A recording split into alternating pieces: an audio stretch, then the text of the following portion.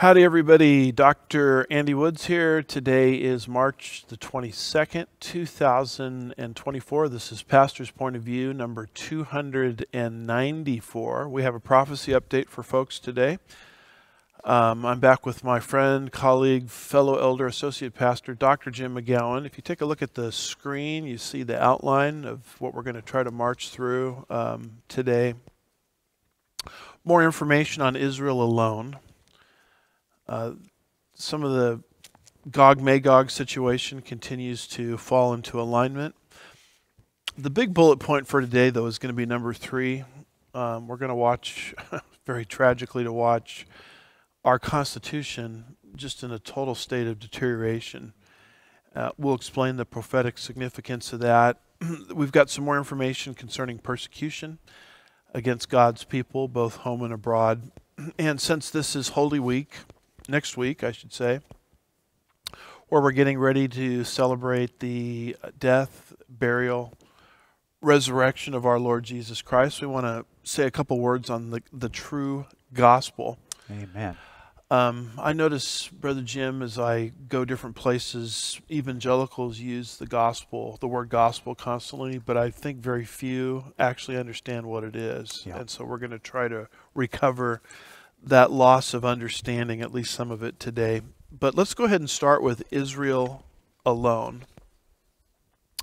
And we have a couple of prophecies from the book of Zechariah that we typically quote when we get into this subject. And so remind us of what those prophecies say. All right, we're going to be reading from the New American Standard 95 update. We're going to begin with Zechariah chapter 12, verse 3. It will come about in that day that I will make Jerusalem a heavy stone for all the peoples, and all who lift it will be severely injured, and all the nations of the earth will be gathered against it. And then in chapter 14, verses 2 and 3, for I will gather all the nations against Jerusalem to battle, and the city will be captured, the houses plundered, the women ravished, and half of the city exiled. But the rest of the people will not be cut off from the city. Then the Lord will go forth and fight against those nations, as when he fights on a day of battle. Now, just to timestamp these prophecies a little bit from Zechariah, these were given 500 years before Jesus ever lived. So Yes. we're going back 2,500 years ago. And there the prophet Zechariah twice predicts Israel would be born again politically in unbelief. We know she's in unbelief when these prophecies start finding their realization, because the Holy Spirit, Zechariah 12 verse 10, has not yet been poured out on the nation of Israel. Yes. And in that state of unbelief, it's very clear. It says it over and over again, all the nations will come against Israel and Jerusalem. So the big question with prophecies like this has always been, well, if that's so, if that's going to be, how could the United States, a faithful friend of Israel historically, a faithful ally of Israel, how could she fit into the all? Yeah. And also come against the Jewish people and the Jewish state in the last days. And I'm here to tell you that ever since the advent of the Obama administration, and then we had an interruption of it with the Trump administration, but then came the Biden administration, which we've been under for the last 4 years or so. The nation of the great United States of America is coming against the nation of Israel, fitting into the prophetic orbit that Zechariah predicted would happen to all nations in the last days. Yes. So as evidence of it, we have this article from apnews.com, March the 14th, 2024. It says top Democrat Schumer, now he's the Senate Majority Leader, calls for new elections in Israel, saying Netanyahu of Israel is an obstacle to peace. Being a Jewish individual himself, you would think this would be someone who would know better. But notice what is called out by the opposing party later on in the article. Notice his, what I would consider to be over-the-top rhetoric. Yes, sir. Senate Majority Leader Chuck Schumer on Thursday called on Israel to hold new elections, saying he believes Israeli Prime Minister Benjamin Netanyahu has lost his way and is an obstacle to peace in the region amid a growing humanitarian crisis in Gaza. Schumer, the first Jewish majority leader in the Senate and the highest-ranking Jewish official in the U.S., strongly criticized Netanyahu in a 40-minute speech Thursday morning on the Senate floor. Schumer said the prime minister has put himself in a coalition of far-right extremists and, quote, as a result, he has been too willing to tolerate the civilian toll in Gaza, which is pushing support for Israel worldwide to historic lows. He goes on to say, Israel cannot survive if it becomes a pariah. The high-level warning comes as an increasing number of Democrats have pushed back against Israel, and as President Joe Biden has stepped up public pressure on Netanyahu's government, arguing that he needs to pay more attention to the civilian death toll in Gaza amid the Israeli bombardment. And just interrupting you there just for a second, I mean, really what they're upset about is October the 7th. Yeah. You know, the events of October the 7th of last year have really done something good in a certain sense. Negative circumstances, but something good actually has come out of it. It's really exposed the anti-Semites. That's true. The anti-Israel people. They have just come out of the woodwork. And they're trying to make this argument that somehow Israel's reaction against Hamas in Gaza, you know, to prevent future October 7th from happening, you know, is somehow out of bounds, over the top. And this is exactly what Chuck Schumer, you know, the majority leader in the United States Senate, is saying. Sorry for interrupting you. No problem. Continuing, Schumer's speech also drew a swift reprisal from Republicans. Senate Republican leader Mitch McConnell said on the Senate floor immediately after Schumer's speech that, quote, Israel deserves an ally that acts like one, and that foreign observers ought to refrain from weighing in. The Democratic Party has an anti-Israel problem, McConnell said. Quote, either we respect their decisions or we disrespect their democracy. And at a House GOP retreat in West Virginia, House Speaker Mike Johnson from Louisiana called Schumer's speech inappropriate. It's just plain wrong for an American leader to play such a divisive role in Israeli politics while our closest ally in the region is in an existential battle for its very survival. And that was, again, Mike Johnson, the House Speaker. Yeah, in other words, Schumer's rhetoric was so over the top that it earned a reprisal from Mike Johnson, Speaker of the House, Mitch McConnell, Senate Minority Leader. And, you know, these kind of statements that Schumer is making, you know, they're not coming from crazy professors or kooky websites. I mean, he's like the majority leader of the United States Senate. Yeah. You know, acting like Israel is a pariah state simply for rooting out terrorism within its own borders. Defending themselves. Yeah. And so I look at things like this, and I have to think frequently of Zechariah's prophecies of the nations turning against Israel in the last days. By the way, as we do this, it won't bode well for our nation. Oh, boy. Can you remind us what Genesis chapter 12 and verse 3 says? Yes, sir. Genesis 12:3. And I will bless those who bless you, and the one who curses you I will curse, and in you all the families of the earth will be blessed. God evaluates nations based on their treatment of the Jewish people and the Jewish nation. Right. And any nation that mistreats Israel, you know, will typically find itself on the ash heap of history. Yes. And, you know, it's troubling to watch, but this is what God said would happen, you know, in the last days. That's right. Would you add anything to that? No, I just pray for America. Yeah, man. Yeah, it's not so much Israel needs America, but I think America needs Israel. You got that right. Well said. Let's go to our second category here, the Gog-Magog coalition. Going to make some comments here about Rosh or Russia. If you have some exegetical issues that Rosh really is Russia in Ezekiel's great prophecy, Ezekiel 38 and 39, I'd recommend my book, The Middle East Meltdown. We explain exegetically who the different players are in Ezekiel 38 and 39. Very informative. But you'll notice this particular map here, we've got Rosh or Russia circled. Ezekiel is very clear that Russia will, with a conglomeration of others, come against the nation of Israel in the last days. Yes. Now, if that prophecy means what it says and says what it means, then you have to see, in preparation for this, a belligerent, bellicose Russia, which has not always existed. Prior to the communist revolution in 1917, Russia was a Christian Orthodox country. But Ezekiel indicates that Russia's character would change. She would become more hostile to Israel and the West. And that's exactly what we've seen rolled out, ever since the communist revolution and the rebirth of Israel. Almost any skirmish that the Jewish people find themselves in with the Arabs, some way, somehow you find that Russia is, subsidizing or assisting, these various skirmishes. That's true. And just keep all of that history in mind when we read these latest comments by Putin, the leader of Russia, saying things like, we're ready for nuclear war. Wow. And so here's an article from Reuters.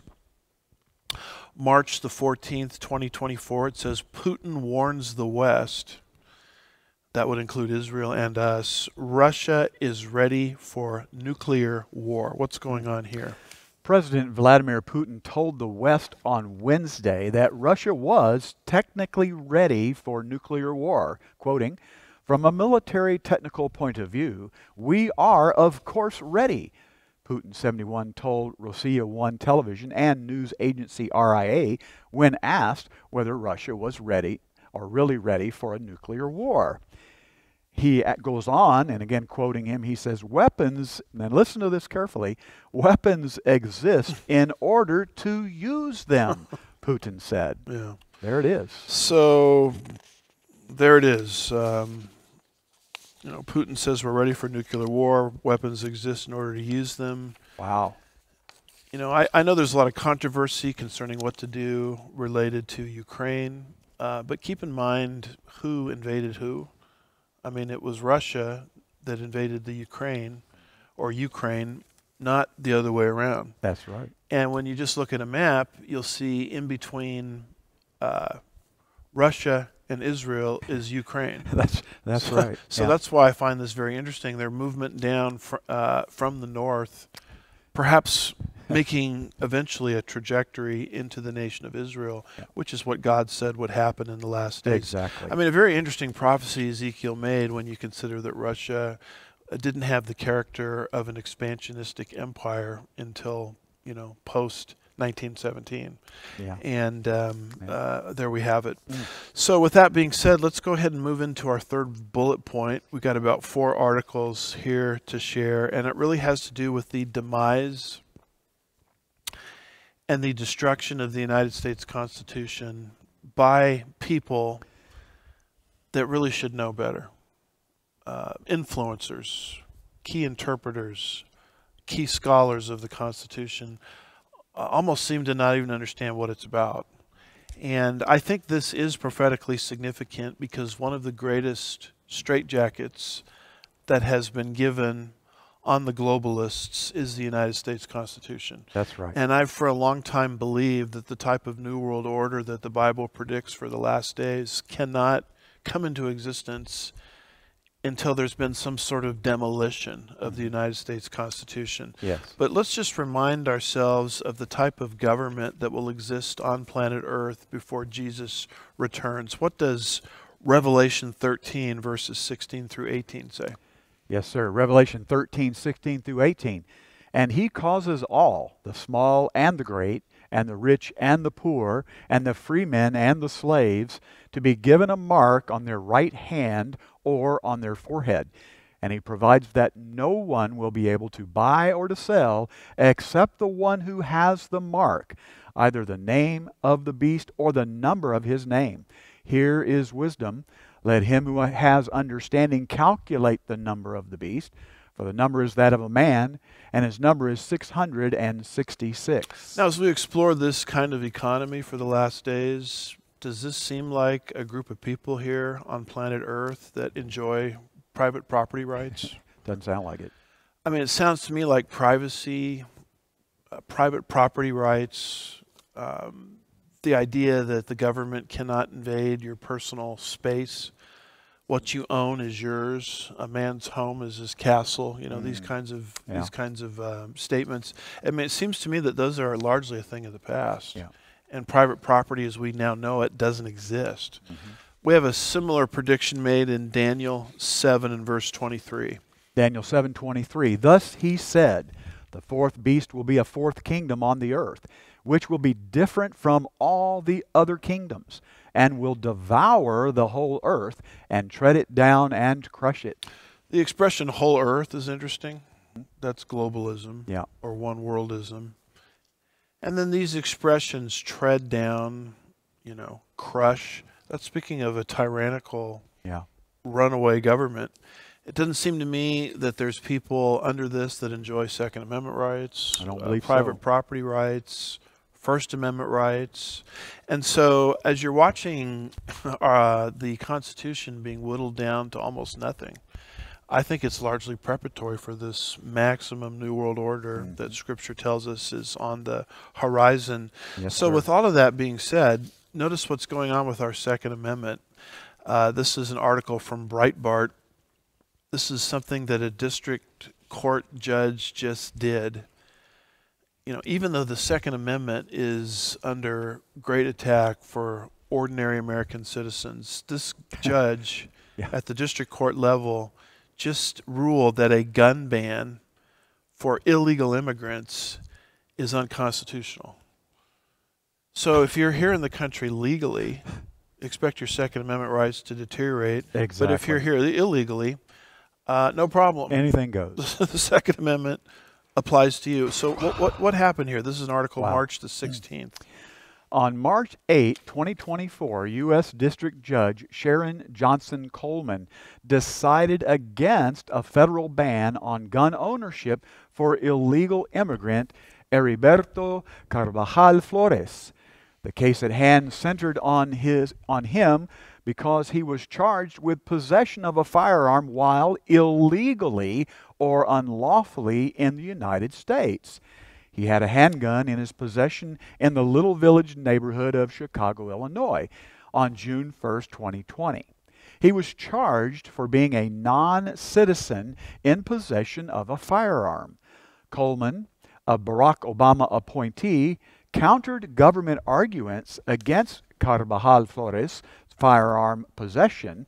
And here's what happened. Coleman ultimately concluded, this is her statement, quoting, the non-citizen possession statute 18 U.S.C. section 922G5 violates the Second Amendment as applied to Carvajal Flores. Now, keep in mind this is a district court ruling, which is the lowest federal court, so hopefully someone will have some sanity at some point and reverse this. But notice that this particular judge, Sharon Johnson Coleman, is an Obama appointee. You know, what a shock, right? Yeah. And notice that what they're doing here with this particular statute, she concluded the non-citizen possession of statute 18 U.S.C. 922 G5 violates the Second Amendment. So let me just kind of get this straight here. We're going to have Second Amendment rights for illegals. Yeah. But the pattern for legals that enjoy Second Amendment rights is always a chipping away. So if that pattern continues, what are you going to have in the United States? I mean, basically, you're going to have a disarmed society. And even if they don't disarm weapons for our use, they're going to pass so many regulations that it's almost, it's just a hassle to get one and keep one. But at the same time, they're arming the illegal population of the United States of America. I mean, If Wow. that trend continues, are they not creating a situation where our citizens are unarmed, and then you have sort of a illegal army, A militia, a huh? militia Yeah. within the borders of the United States of America? I just read, I don't have a screenshot for this, in the New York Post that members of Hezbollah just got caught coming over the border. Surprise. So we're going to arm those types of people, Yeah. and we're going to disarm the American Yeah. population. I mean, that can't end well for normal people like us. It's frightening.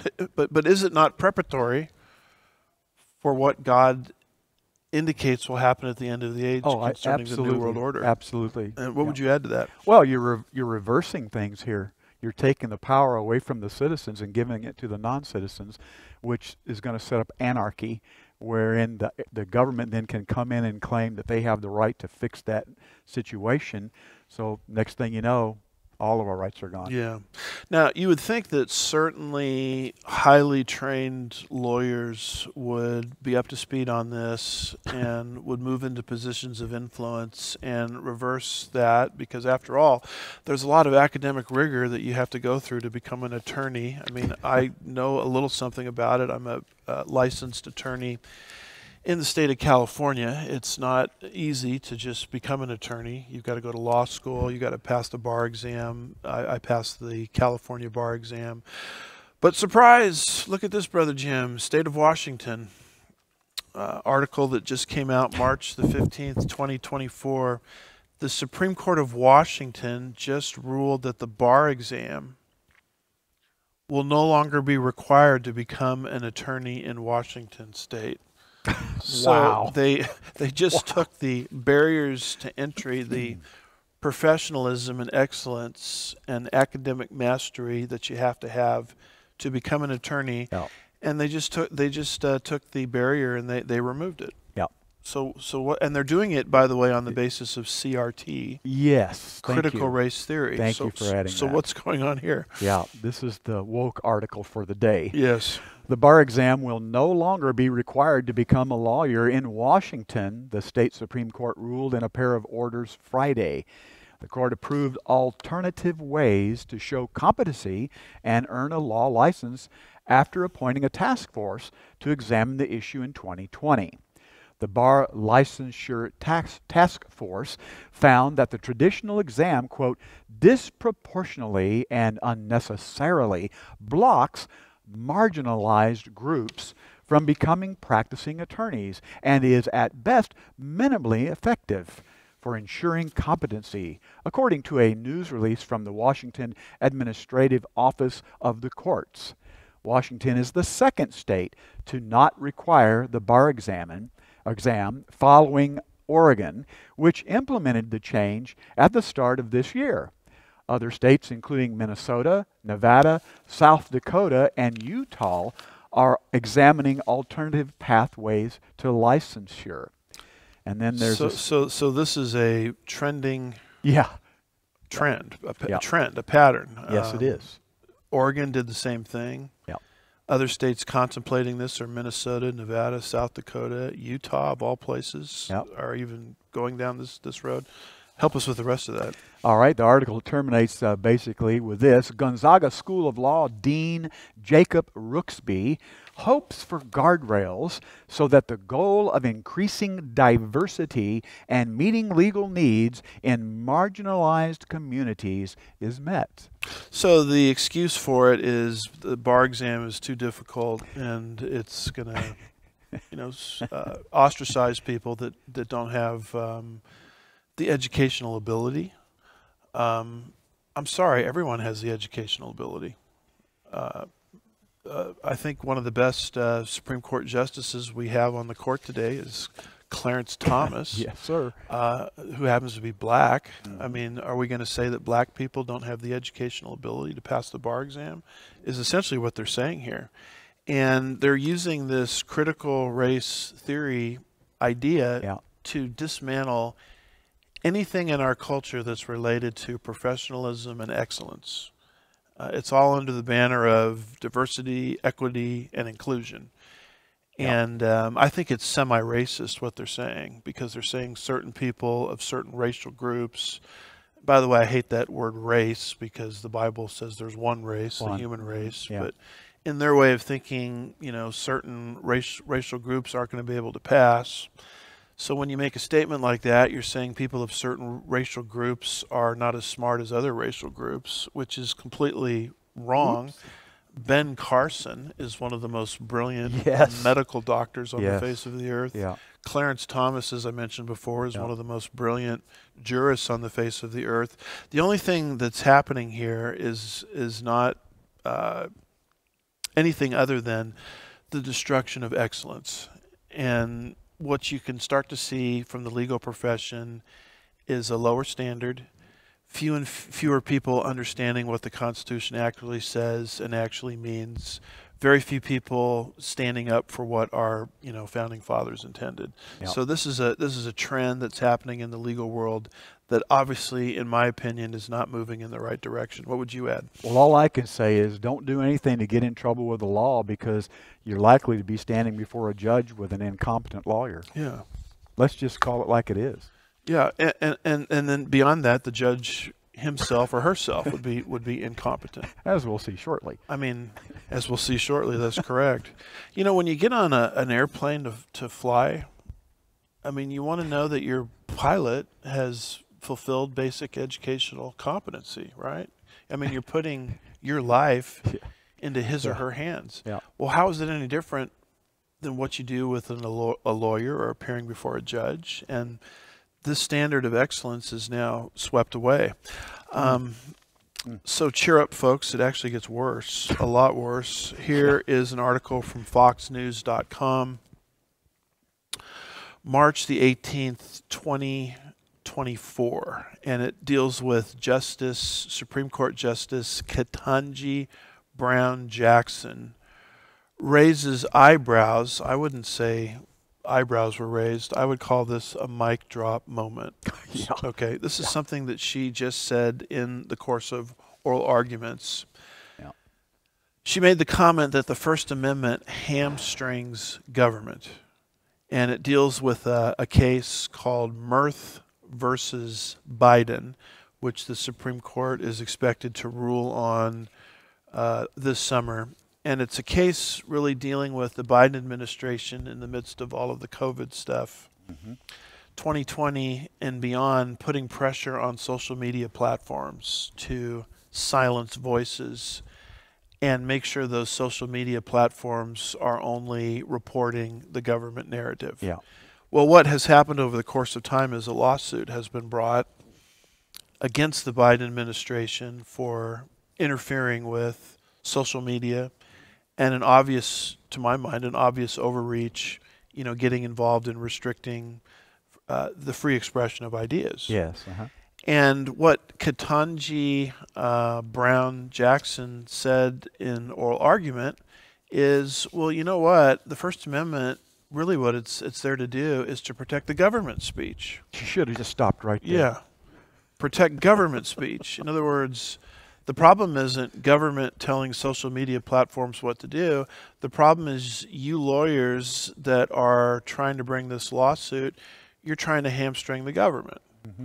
Now, that's a mic drop moment because when you study our constitutional system, you look at our Bill of Rights, all of them are handcuffs on the state. Exactly. They're not there to, make the state's job easier by removing any obstacles from the state. Yeah. They're supposed to have the exact opposite effect. So you take, for example, the First Amendment. It says Congress. Notice who the restriction is on. Congress shall make no law, interfering with religion or establishing it. So the First Amendment is a restriction on the government. The Second Amendment, we talked about it earlier, the right to keep and bear arms, is a restriction on the government. The Fourth Amendment, our individual protection from unreasonable searches and seizures is a restraint on the government. The Fifth Amendment, which protects us from self-incrimination, being coerced to testify against ourselves. And also how the government can't take property without due process, without just compensation. That is a restriction on the government. The Sixth Amendment, Seventh Amendment, right to fair and speedy and free trials, right to, a jury of your peers. All of these things are a restriction on the government. The Eighth Amendment, our protection from cruel and unusual punishment is a restriction from the government. Yep. So on the government, so that's a no-brainer. That's like constitutional law 101. Yes, sir. And here you have a Supreme Court justice that apparently doesn't understand that and thinks that the First Amendment is there to trample down the citizens to make the government's job easier. So that's what I would call a mic drop moment. And this is someone that has now gone to, in terms of her career, the highest court in the land. And you wonder, what in the world are they teaching in these law schools, if anything? And this is what happens when you take the standards for becoming an attorney and you lower them to almost nothing. Yeah. This is the type of insanity that you get. So I've talked enough. Help us with that article. In a debate Monday at the Supreme Court challenging the Biden administration's alleged coordination with big tech to censor certain messages, one justice raised eyebrows in her comments about the government's relationship with the First Amendment. The case stems from a lawsuit brought by Republican-led states Missouri and Louisiana that accused high-ranking government officials of working with giant social media companies, quote, under the guise of combating misinformation, that ultimately led to censoring speech on topics that included Hunter Biden's laptop, COVID-19 origins, and the efficacy of face masks, which the states argued was a First Amendment violation. In nearly 2 hours of oral arguments, the justices debated whether the Biden administration crossed the constitutional line and whether its outreach efforts with private companies amounted to permissible persuasion or encouragement versus illegal coercion or threats of retaliation. And before we get to Justice Ketanji Brown Jackson, I mean, just to be clear, this is what the Biden administration was doing during the whole pandemic. Yes, or it was. Plandemic or mandemic. I mean, it was basically putting pressure on social media platforms to not carry any type of information, censor any type of information out there that went against their interpretation. Well, that's a clear First Amendment violation. In fact, when that was happening, you might recall, Brother Jim, that we did a show on this. Yes. And that particular section we entitled "The Day the First Amendment Died," because that's essentially what happened. So they're bringing this lawsuit to, hold these people accountable. And here's the comment from Ketanji Brown Jackson. What does she say? All right, Justice Jackson took a different approach. Different. Here's what she did. Quoting, "Your view has the First Amendment hamstringing the federal government in significant ways." Stop right there. Yes. Well done, Justice Jackson. That's what the First Amendment is supposed to do. It is supposed to hamstring the government. Sorry for I should have put a period right there, but no. But folks, it goes on. It says you've hamstringing the federal government in significant ways in the most important time periods, she told the lawyer representing Louisiana, Missouri, and private plaintiffs, quoting, "The government actually has a duty to take steps to protect the citizens of this country by encouraging or even pressuring platforms to take down harmful information," close quote, she said. So the First Amendment guarantees the government's ability to control and censor private platforms. Did you see how lopsided this is? Yes. Wow. But we're not done.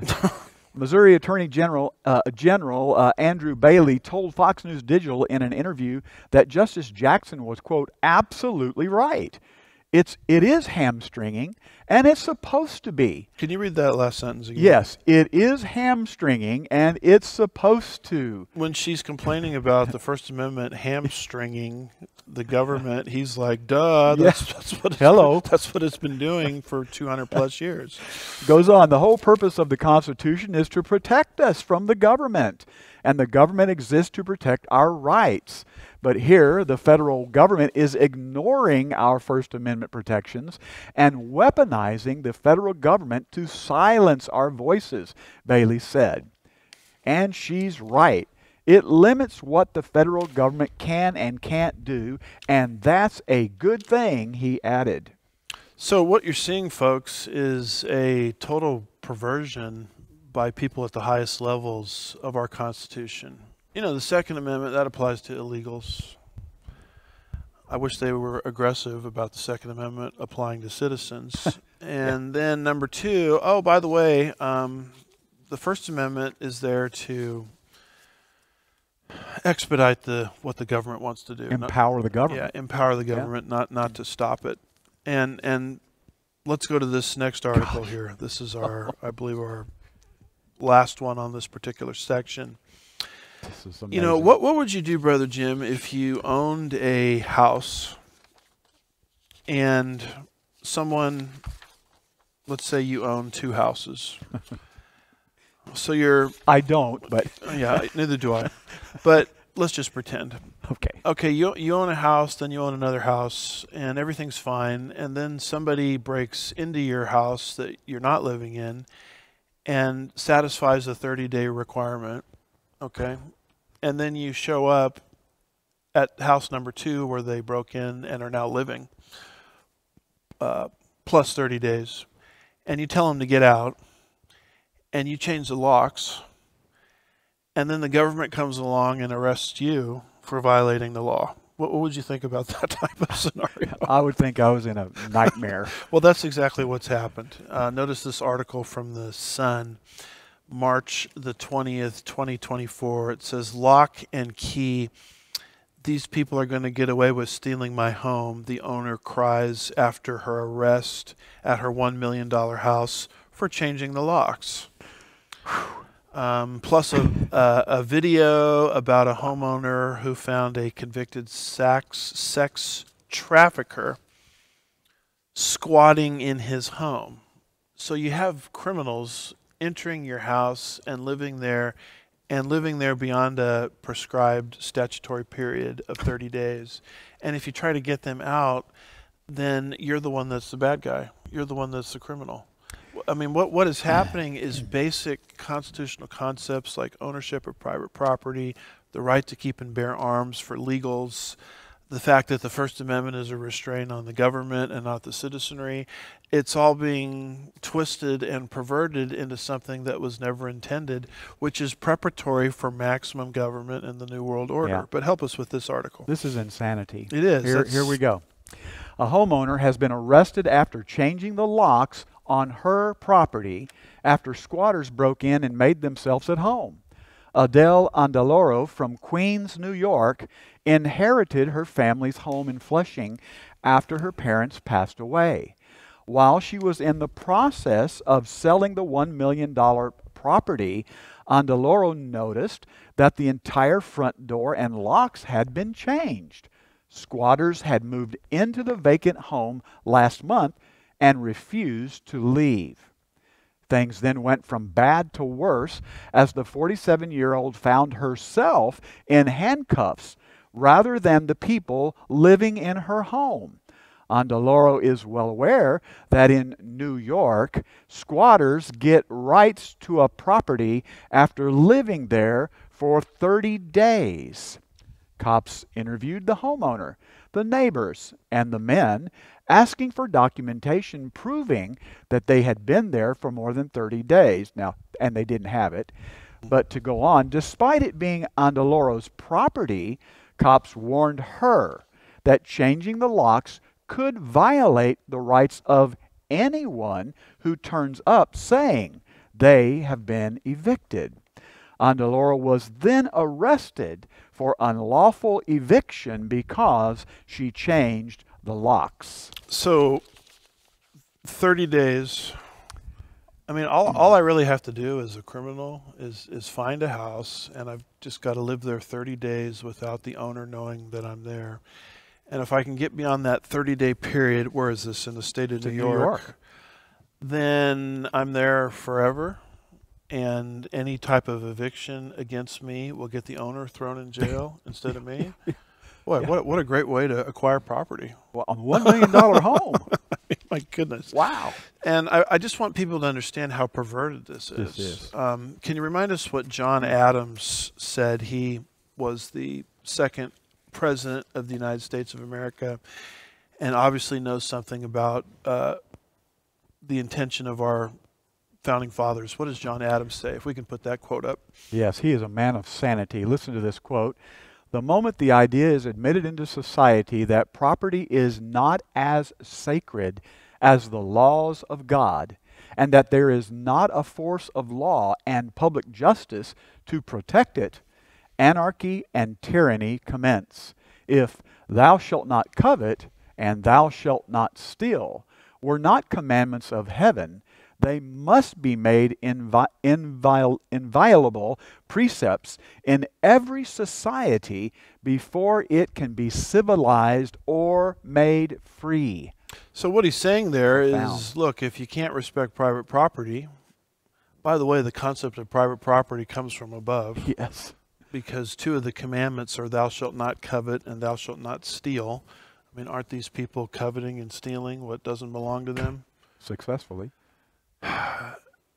The right to private property comes from above, and if a nation will not accept those concepts, then he says anarchy and tyranny Yeah. will soon commence. Yeah. That's what our world is being prepared for right now, based on some of the passages we read earlier, is it's being prepared for one world tyranny. Yeah. And you can't have one world tyranny until the existing constitutional structure is destroyed.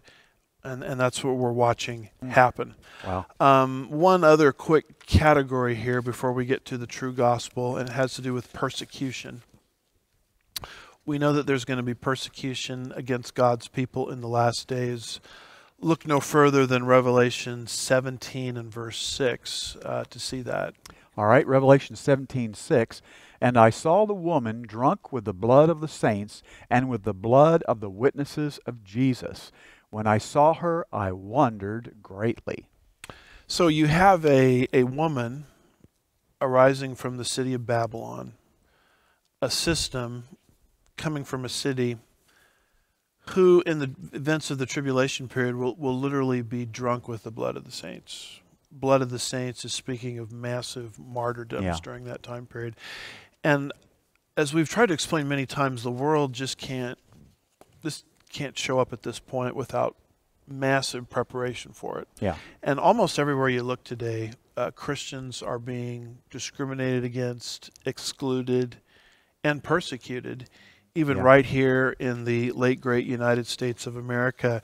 Notice this article from the Christian Post. A Christian actress was ordered to pay $350,000. I mean, that's over $100,000, over $250,000, if I'm reading that right, after being fired for what? A Bible verse that she put on social media. I mean, that gets you fired and fined $350,000. What's going on here? Sei Omuba, a Christian actress dismissed from a stage adaptation of The Color Purple for her alleged homophobic remarks, has lost a protracted legal battle culminating in a directive to cover legal expenses exceeding $350,000. The controversy began with a social media post that led to her removal from the production, sparking a 5-year legal dispute over allegations of religious discrimination. Omuba, who had not read the play's script before accepting the role, contended she was unaware of the character's sexual orientation. Her stance on not playing certain characters due to her religious convictions, including rejecting a role in the Book of Mormon, was highlighted during the tribunal. Her legal appeal, including the objection to the substantial legal fees, was unsuccessful. Aaron Lee Lambert, associated with the musical Hamilton, had highlighted Omuba's past Facebook post, which questioned the legitimacy of being born gay and labeled homosexuality as incorrect. In the 2014 post, Omuba urged Christians to, quote, tell the truth about homosexuality, writing, quote, it is clearly evident in 1 Corinthians 6, 9 through 11, what the Bible says on this matter.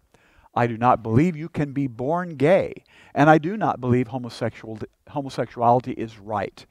I do believe that everyone sins and falls into temptation, but it's by the asking of forgiveness, repentance, and the grace of God that we overcome and live how God ordained us to, which is that a man should leave his father and mother and be joined to his wife, and they shall become one flesh. Genesis 2:24.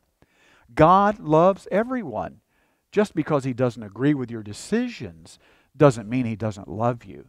Christians, we need to step up and love, but also tell the truth of God's word, she added. She goes on and she says, I'm tired of lukewarm Christianity. Be inspired to stand up for what you believe and the truth. In his tweet, Lambert asked, quote, do you still stand by this post? Or are you happy to remain a hypocrite? Seeing as you've now been announced to be playing an LGBTQ character, I think you owe LGBTQ peers an explanation, immediately. Omuba's post prompted the theater to demand a retraction from her, which she declined, leading to her contract's cancellation. Supported by the Christian Legal Center, Omuba initiated legal action in August 2019. She said at the time, quote, I just quoted what the Bible says about homosexuality, the need for repentance, but ultimately God's love for all humanity.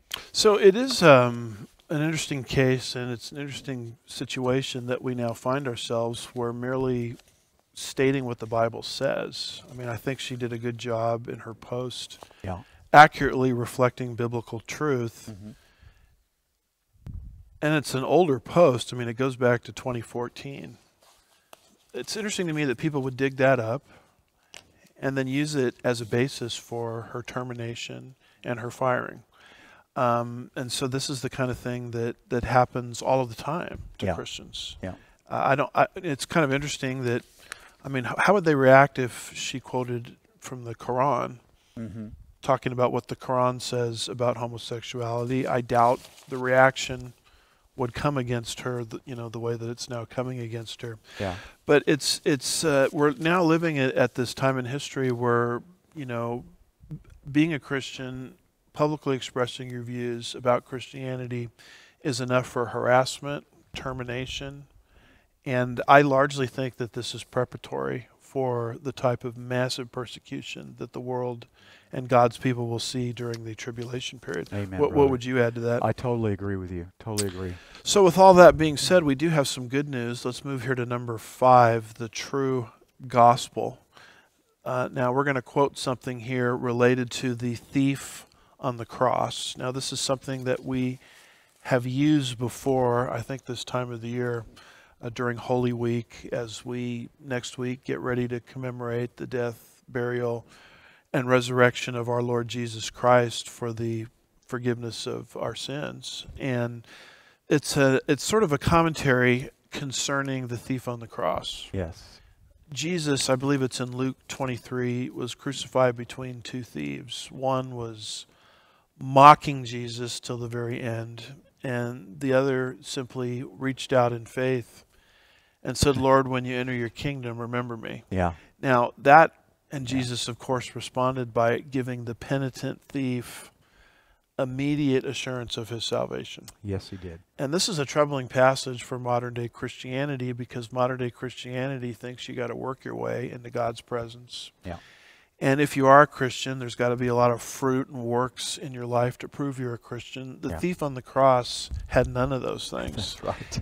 And Thank you, Jesus. This little commentary, and I'm not even sure who wrote this. This is kind of floating around on social media, but every time I read this, it resonates with me. Yes. Because it reflects the biblical truth about grace. Yes. I mean, the only thing that saves a person is Jesus, and the condition that he requires is faith alone. Yes. In Christ alone. Yes. And it's not a matter of good works on the front end or the back end. that indicate whether you get to heaven. Yeah. The whole thief on the cross narrative or story demonstrates this, Yeah. and this is nicely brought out in this anonymous commentary. So remind us what this commentary says.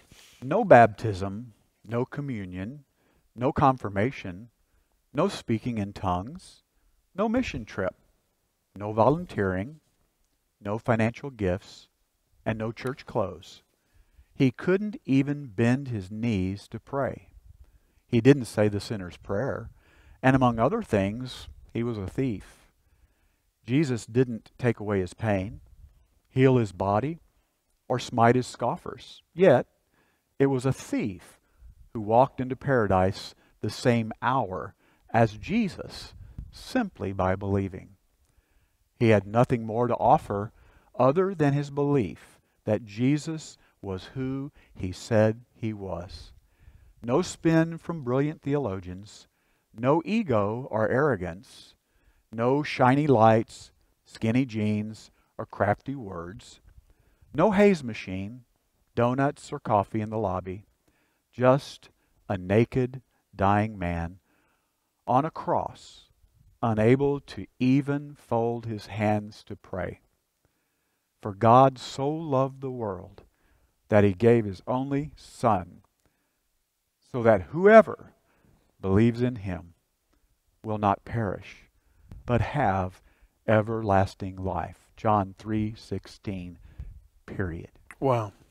That just kind of cuts through everything, doesn't it? Got a little emotional Yeah, there. that's easy to do with something like this. Yes. And so, folks, as we enter Holy Week, I hope that we would just keep our eyes fixed on what's really important. Amen. Yes. The grace of God, not modern day Christianity, modern day Christendom, which has done a masterful job at forgetting this simple concept. Yes. People today are throwing around this word gospel all the time. Very few people, I think, understand what it really means. Yeah.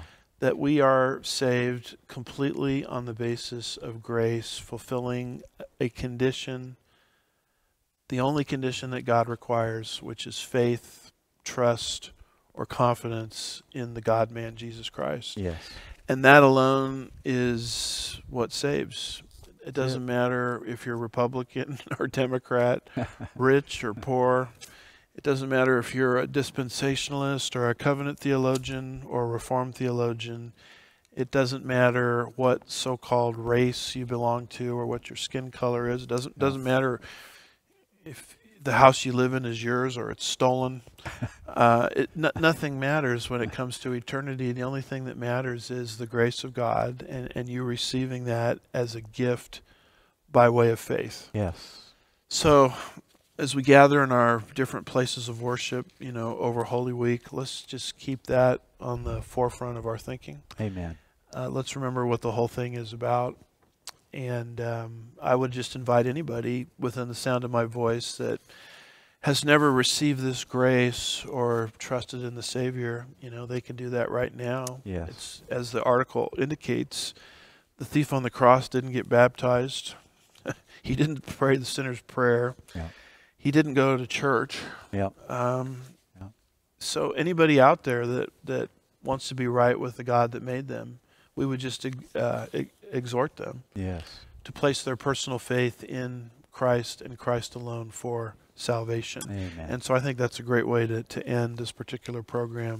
Yes. As we transition into Holy Week. We do like to, in the midst of some of the bad news that we brought to folks today, incorporate some good news like the one true gospel of grace. Yes. But the one true gospel of grace, once you receive it, it dials you into certain promises. I like that. Not the least of which is Titus 2:13. What does Yes, that sir. say? Titus 2:13, we're looking for the blessed hope and the appearing of the glory of our great God and Savior, Christ Jesus. So as this world falls apart and moves into the New World Order and Armageddon, we have this promise that before God's wrath hits planet Earth, Jesus has promised to come and retrieve his own. Yes. From the world before the wrath of God hits. And that is the promise of the rapture. Amen. Which is a wonderful promise among countless others that you receive when you trust in the grace of our Lord Jesus Christ. Just a couple of infomercials before we wrap up today. Keep in mind to get our app, just go to the App Store, type in Andy Woods Ministries into the search engine, and you can get our free app where we upload our content Amen. regularly. Yes. Beyond that, Pastor's Point of View is available in podcast format. Go to wherever it is you get your podcasts and put Andy Woods Ministries into the search engine, and Pastor's Point of View will be available to you in podcast format. I remind also that the show notes and the links that we read from are available to you for the asking. Just go to andywoodsministries.org, which is our website, where we also upload our content. And then there's a conspicuous way to sign up for the show notes on the homepage. To go ahead and sign up for those.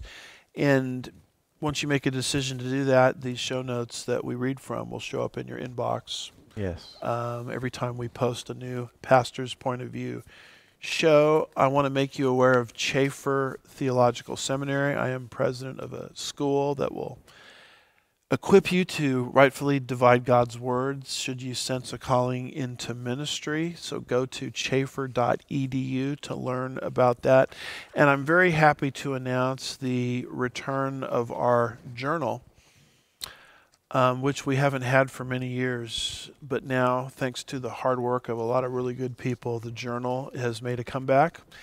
That's our academic journal. I believe it's going to be published twice a year at Chafer. We renamed it Pneumatikos, which means spiritually, after Louis Sperry Chafer's famous book, He That Is Spiritual. Yeah. And this is where you can find academic articles. A lot of great articles are in there in the first edition.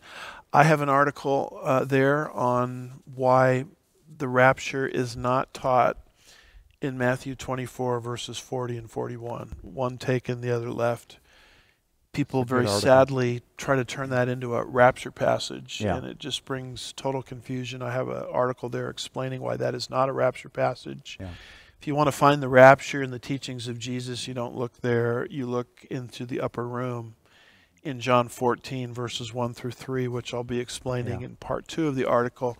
But as you can see from the screen, there's a QR code. Is that what they're called? QRL code, whatever it's called, where you can access the journal in hard copy, free PDF, and it's also available on Amazon. So it's easy to get hold of. So if you're interested in academic articles defending dispensational truth, I recommend to you our Chafer Theological Seminary journal called Pneumatikos. I also want to remind people of the Sugarland Bible Church Prophecy Conference that we just had at the end of February. You can go to our website, www.slbc.org, and you go over to, I think it's sermons or media, one of the two, and sermons, and just click on the Flood to Final Days conference, and all of the sessions, done by myself, David Reagan, Russ Miller, Olivier Melnick, the Q&A sessions will all be available to you, at your fingertips. So those are available on the Sugarland Bible Church website. I want to remind you of the fact that I'll be speaking at a VCY America radio rally in Milwaukee, Wisconsin, April 27th, 2024. I believe that's a Saturday. And you can go to VCY to learn about that. Love to meet all of our folks out there in the Wisconsin, Milwaukee area. So I wanted to make you aware of that. Also, I'm speaking at the Mid-America Prophecy Conference in Tulsa, Oklahoma, May the 24th and 25th, 2024, featuring notables such as Dr. Joe Martin, Dr. J.B. Hickson, Philip Goodman, and then the keynote speaker is Brigitte Gabriel, who has a great testimony coming out of Islam, Oh, boy. warning us. I think she was born in Lebanon, so she knows all about Islam, Yeah. and exposing sort of the American ignorance of the Islamic takeover agenda Yeah. that America is now being subjected to. I want to wish everyone a very, very happy next week, Holy Week, as we commemorate, as we said earlier, the death, burial, and resurrection of our Lord Jesus Christ. Keep the grace of God foremost on your minds. And because it's Holy Week and because of scheduling issues, we're not going to be having a pastor's point of view on that particular Friday called Good Friday, but we'll pick up pastor's point of view the following Friday, subsequent to Resurrection Sunday. So sometimes when pastor's point of view is not available every Friday, people phone in and write, what happened? And did you guys get thrown in prison or what? Don't panic. We'll be back the following week. We just You mean they don't say, was it the rapture? yeah. Or they say it's the Did rapture. you get thrown in prison? Did I miss the rapture? That's another one. So we'll be back the following week. Thank you for watching, praying for, supporting, sharing pastor's point of view. God bless you, and we'll see you next time. God bless.